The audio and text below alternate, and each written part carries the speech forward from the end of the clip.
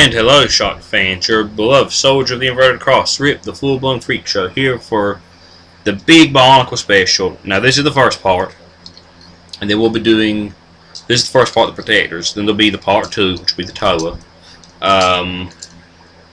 And finally, will be a slideshow. I haven't made the slideshow yet. That may be a gap in between the two specials and the slideshow for a little while. But first review is going to be the Protectors. I actually didn't intend on picking these guys up except for the Protector of, is it Earth? I think so. The black one. He's pretty awesome. I have modified these guys a little bit, done a mock on them. Like I took away the stupid purple weapon and they look right, because he's got a gun through his stomach and he's got 2 small knives. This guy has good posability, elbow joint, wrist joint, and same with the legs. I normally don't note articulation on Legos because they normally all have good articulation.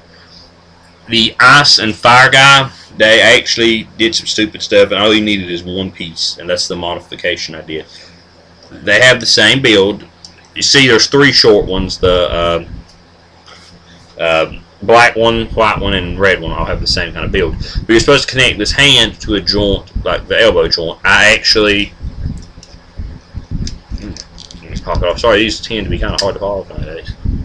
This was supposed to be up here. I reversed these 2 pieces so he can have a knee joint that keeps his knee in place without it like waggling everywhere. The detailing on this one I like. I've changed the gun gimmick thing a bit and gave him like a sword of ice. I kept the shield gimmick intact. Like the armor and the clear blue pieces. You have all you need to modify, and this is what I did. I put this one short black piece in here, and it give him articulation in the elbow, so he doesn't have really short arms.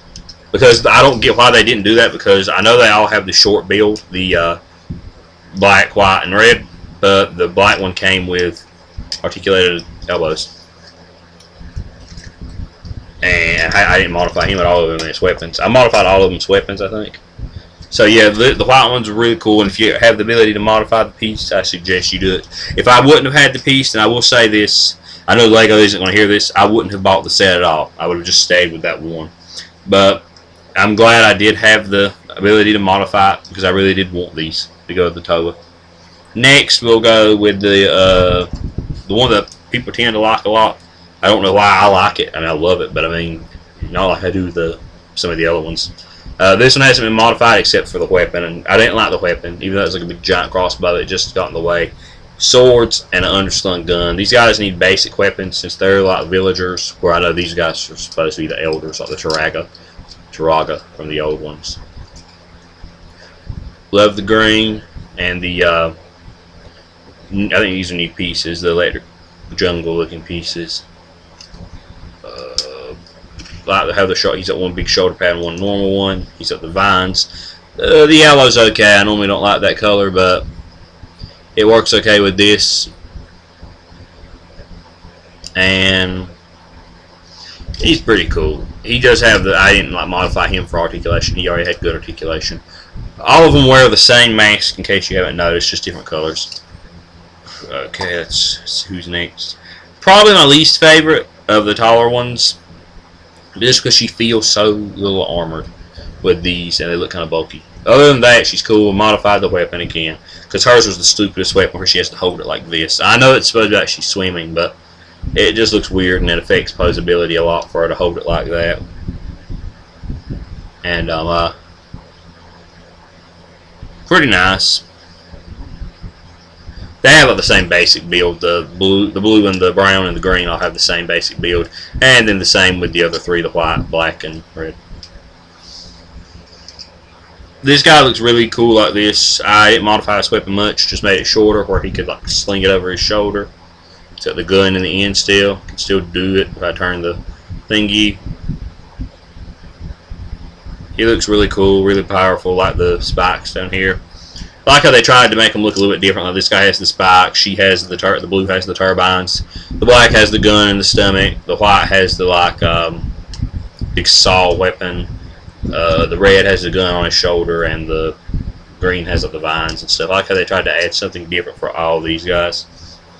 And lastly is the red one, which is like my favorite now that I modified it. And the other thing I did was, like with the white one, I just modified to put one of these little short pieces. I put red on this guy, and I modified the weapons to be like backwards daggers because they look better like that. The gun on his shoulder is really awesome. Can it pose? No, it just goes left and right, left and right. I might have constructed this wrong, but still looks awesome. Love the translucent on this guy. These pieces feel thick, and they don't feel like they're going to break like Transformers translucent pieces do. Scale-wise, let me grab a Toa. Yeah, I'm going to use Takanuva because Takanuva is roughly the same size as all these guys are on the ball. He's about as tall as Takanuva. I mean, he is Takanuva. He's about as tall as Tahu. I did get the new mask, the glitter mask, and I did rig up an older head. I'll show that in the Toa video, not this video. Size-wise, though, they come to about his side. That's good scale for him. I'll show how I rig this up in the next video when I review the Toa. With Makuta like dwarfs the Toa, so he dwarfs these guys. Obviously, these guys wouldn't stand a chance against Makuta, or any of the Makuta for that matter. They're like bigger than the Toa. All the Makuta I designed to be bigger than the Toa. So would I suggest these guys? I would suggest all of them if you have the one piece to modify. And if it doesn't bother you, I still suggest them. They're really nice builds. They're all the same sort of build. Like I said, two basic builds. The tall ones, like I'll use this guy, like this guy, and then the shorter ones. Of the shorter ones here, I mean, they're not really that much taller, just like barely. I mean, you can barely even tell. This guy I would suggest for the shorter build because he does come with elbow articulation. I don't know why they didn't do that for the red and the blue. I mean, red and the white. And if I was going to suggest one of these, I really do like the brown one. But if you're going to get them all, they look great together. They're similar enough, like with the same masks and kind of the same build, but there's enough like uniqueness about each one. Because these guys are supposed to be about the race that live on that planet, island, the island of the, what is it called now? I've always called it the island of Madanui. It might be Okano or Oak, something like that. Akodo, the island of Akodo, and I still probably will refer to it as Madanui.